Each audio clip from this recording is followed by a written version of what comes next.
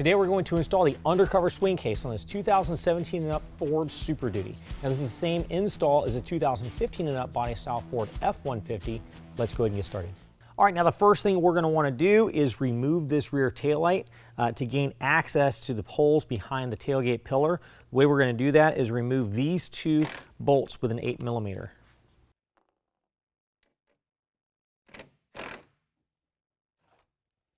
All right, once those are out of the way, we can go ahead and pry this back.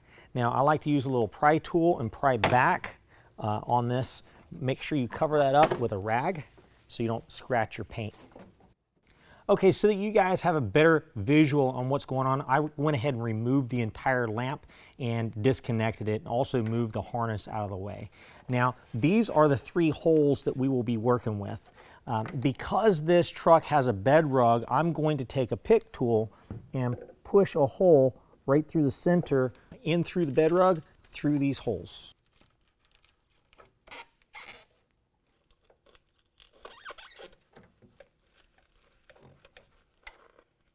All right, now on the opposite side where we just made the holes, I'm going to take a razor knife and just make a little X mark. This way my hardware can go right through the hole easily.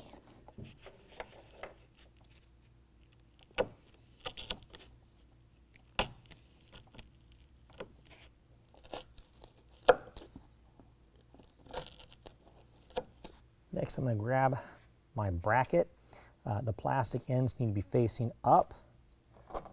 We've got 3 bolts that are going to go through the bracket and then go through the holes that we just made. Now, obviously, if you do not have a bed rug, you're not going to have to worry about making the holes. They're just already going to be there.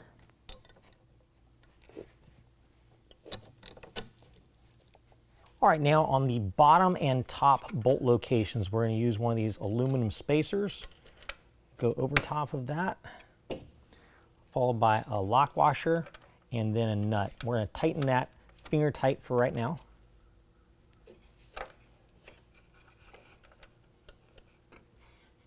Same with the top bolt.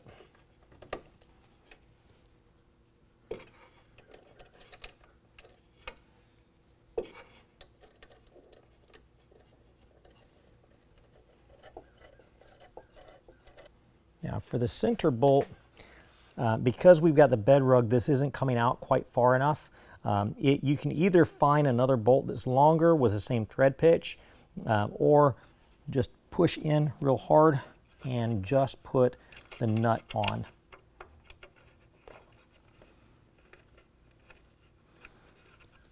All right, we're going to hold the nut still on one side with a 1/2 inch wrench or ratchet, and on the other side we're going to tighten it down with a T40 Torx bit.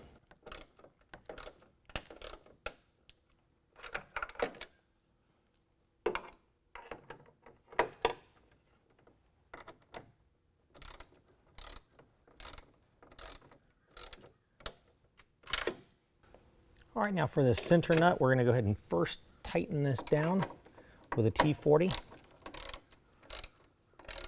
Once we get it nice and snug, we can back it off.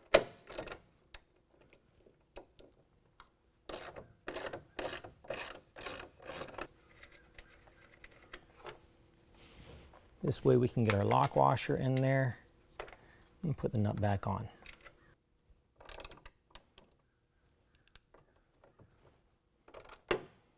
All right, now you can go ahead and reinstall our light fixture same way it came off.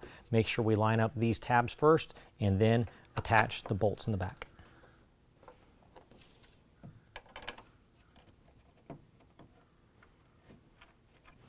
Now, I definitely recommend using hand tools to tighten these back down, as they're super easy to strip out.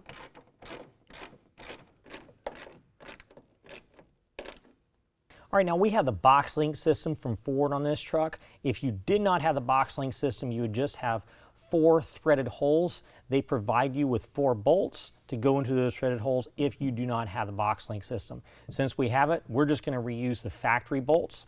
Right now, we're going to go ahead and take those out using a T30.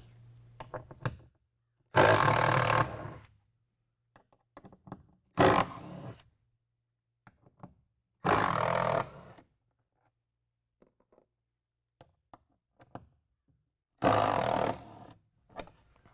Next, we're going to take our bracket, we're going to line it up to the holes on the box link, and then go ahead and put our bolts back through, and first get them lined up before we tighten them down.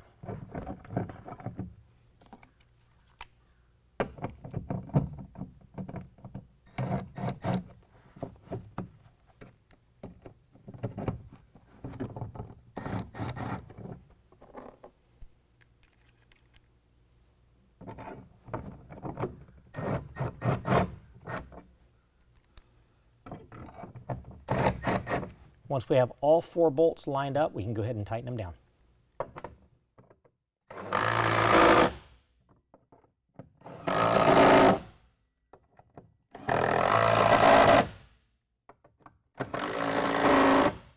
All right, now because this truck has a bed rug, we do recommend to every once in a while go back and retorque your hardware. Bed rug can compress over time, so especially if you notice anything starting to get loose, torque everything back down.